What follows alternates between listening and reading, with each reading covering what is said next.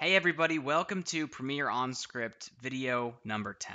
If you've been watching for the first 9 videos, thanks for following along. I hope that this is helping you gain a good knowledge base of how to work with panels and scripting within Premiere.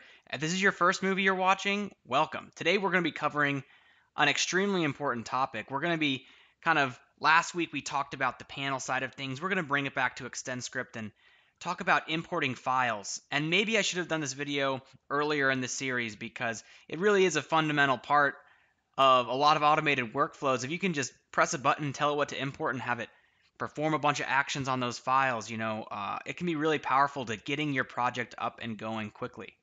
So today we're going to talk about importing a single file. After that, we'll talk about importing multiple files. Then we'll talk about taking those files and importing them directly into one of your organized bins within Premiere.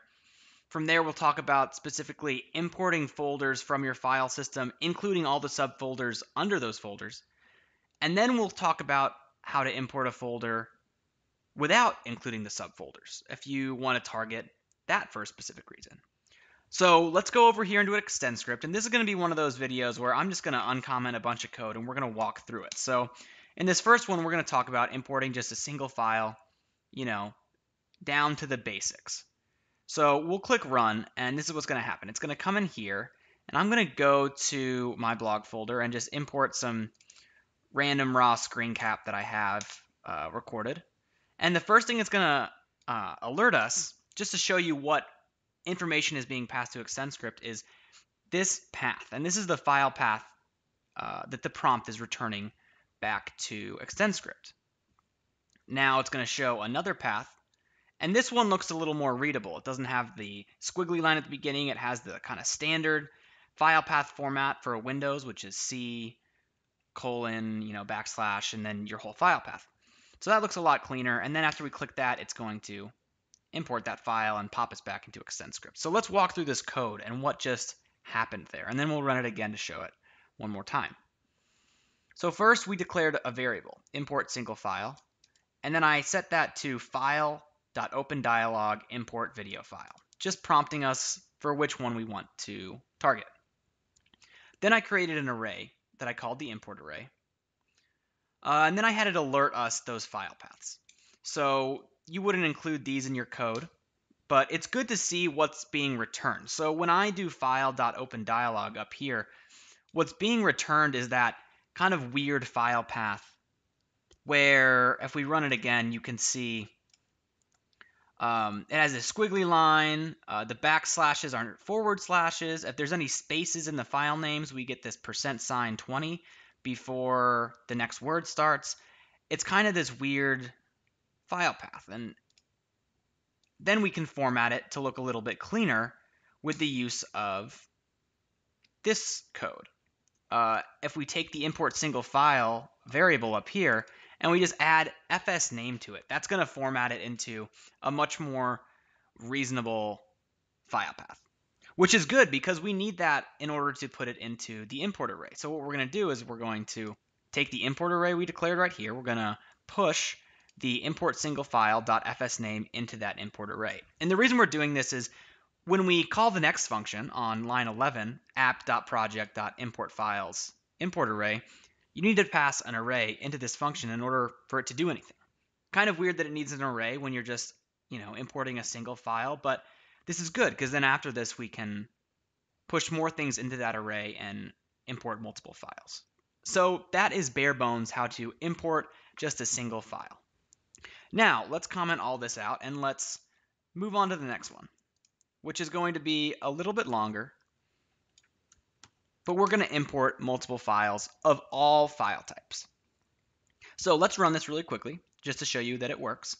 And in this folder, I have WAV files, I have MP4s, I have .mov files. We're just going to import a bunch of these all over the place, and it's going to import them. Just nothing special, import some files, right?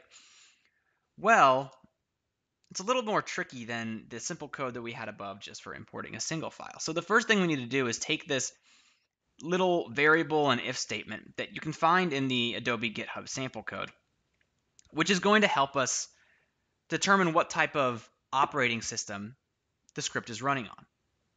So first, let's talk about this import many files variable. Just like above, where we did a variable for import single file, here we're going to do import many files, file.openDialog, import files. But then there's two other variables that come into play down here. The first is a filter string, and this is going to tell the operating system tell that dialog box what type of file extensions we want to allow to be imported. So in order to do that, we come up here to this var filter string, and if you're running on a Mac, it's pretty easy. If you want to just let all files come in and not limit the file extension at all, then you just put two quotes and then put that in the filter string and you're good to go. Now, if you have a Windows computer, you have to list this text in there, which is going to say all files : star period star. Now, this final argument, this true argument right here, is going to be telling this file open dialog if you want to allow multiple files, which for this, of course, we do. You could include all of this information up in this code up here where we're importing a single file, but there's no need to for that example. Down here we will. We're going to say that we do want to allow multiple files to be imported. And then once again, we're going to create an import array. So now we have our dialog box popping up. We select our files, the import array is created, and now we're going to get an array of files coming as this var import many files variable. So now that this is an array, we just have to loop through it, add that fsName attribute onto the end of it before we push it into our import array, and then the rest goes as we did above. So we'll just say that if import many files, is a thing, let's loop through it in a simple for loop determined by import many files is length. And then for import array, say 0, we're going to do import many files, 0.fsName. So that's just going to place every single file path that's in the import many files array into the import array with that nice clean file path name that we had developed earlier using fsName. Then after all of this, we are going to do app.project.import files, import array, 1, app project.root item, and 0. Now this looks a little different than the import files function that we called earlier as well. Well, it does, but that's because once again this was really simple. Let's talk about what each of these means. So the first is just as above. We're going to put in the import array of file paths that we want Premiere to import. The second one is going to be a binary value of whether or not you want to suppress any warning boxes that may come up. And I'm never trying to see any warning boxes about stuff coming up, so we're going to suppress those warnings by putting this as a 1. If you want to see those warnings, list it out as a 0. Next, we're going to list app.project.root item, and this is going to be the index path within Premiere that you want these files to land in. So if I wanted to import these directly into a bin, I would target the index of that bin right here, and it'll drop those in there. And then the final is another binary, and it's going to be asking us if we want to import these as stills. And in this case, we don't want to do that because we're importing a bunch of different files, all file types and their movies, and we don't want to do that. So you can play around with that by yourself, but that's what each one of these 4 arguments means. So once again, if we run it, you'll see that we can just import all of this stuff, no matter what the file type is.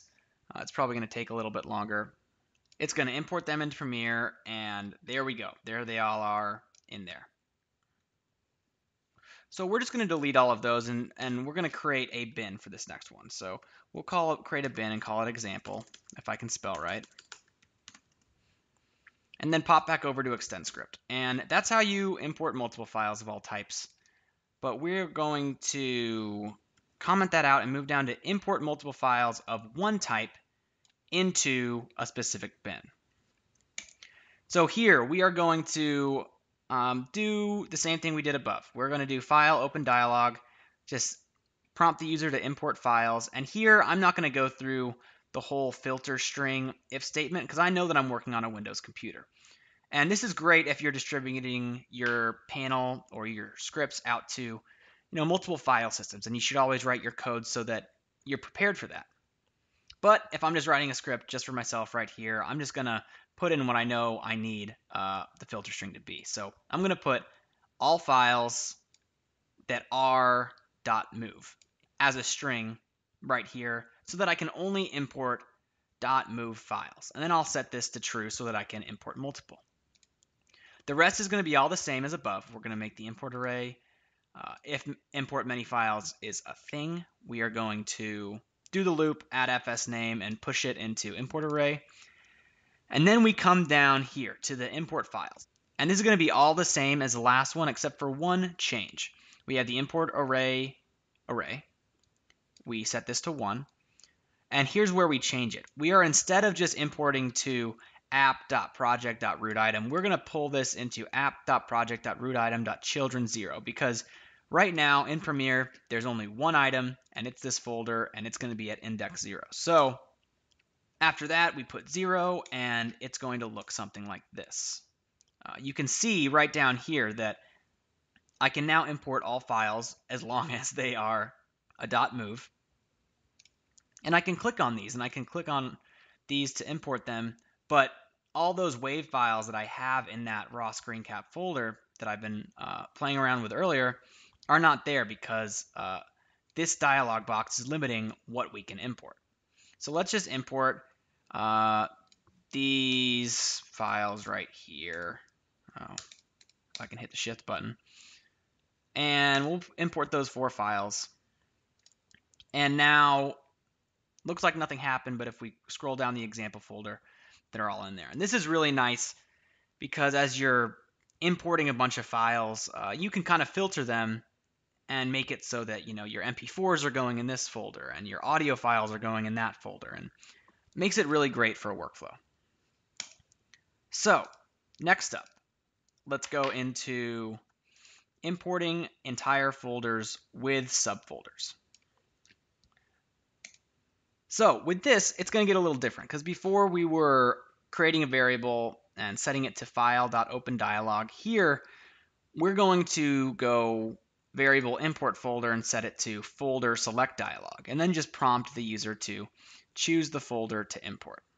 Now, once we have that import folder file path selected from this prompt, we are going to do variable import files and then call that import folder and run the function get files, which is going to return us an array of all the file paths that are within that folder. So let's just run this just for an example, and it's going to look a little different. We're going to come in here, and I'm going to go to my blog, and I have all these things. I'll go to my final movies, and I also store some thumbnails in there. We'll click import that, and this is what it's returning with the import folder.get files to the import files variable. So you can see my alerts right there. It looks like those squiggly lines and the weird formats, but it's an array, just like we would expect with an MP4 here, and a bunch of MP4s along the way. But then at the very end, you can see that we get a folder because it's just thumbnails with no dot anything, no extension on the end of there. So that's what it looks like, and then it imports everything in. And it looks something like this. So it imports everything that was in that one folder, including the subfolder that was in that folder. So, we were here, we were just looking at the alert for an example, but it's all the same from here. We create that import array, we loop through the import files array, we add the fs name on and push it to the import array, and then down here we run the exact same thing where we are importing just the import array directly to the root of the project. Now, one thing you might run into is that you want to import these files, but you only want to import certain files, but without selecting them. So instead of up in this example where we were limiting the amount of files that we wanted to import to only .move files, maybe you want to import a bunch of files, but exclude audio files or exclude some type of file. Maybe you want to target a folder and exclude all of the subfolders. Well, there's a really easy way to do that if we think about it, and it's just limiting the types of files that we're going to push through to that import array that we keep declaring. So here we're going to do the same thing. We're going to say folder select dialog, choose a folder to import. It's going to go and get those files. But where we're going to change the code up to limit it to not import the subfolders is we're going to go for the length of import files. Let's loop through it. And then we're going to say if the import files file path to a string, because right now it's coming in as a file path, and let's change it into a string. If in that string the index of period occurs, and that is greater than -1, meaning it exists anywhere in that file path, then we are going to add it to the import array. However, you see what's happening here is it's going to be looping through that array that we have right here where we got the files, and it's going to come across, if we do that same example of my final movies folder, it's going to come across the thumbnails folder, which we have in there. And it's going to see that the thumbnails folder doesn't have a period, an extension on it, because it's just a folder. And so it's not going to add it to the import array. So then when we come down here, we run the import files function, and you'll see that it did not import thumbnails. This was already there. Let's run it one more time just to show you that it does in fact work. We'll come in here, documents, blog, final movies. And there you go. You have limited not importing the subfolder into there. So think about how you can use this. You can do if the index is of, say, .mp4, and we only want to import mp4s, you could do that. Or you could add, copy and paste all this and say, if it's an mp4 or it's a wave, add it to there, but any other files we don't want. It's just a really easy way to go through the files that you're selecting within a folder and filter out the results that you want to get. So I hope you feel ready to import whatever you need into your Premiere project now.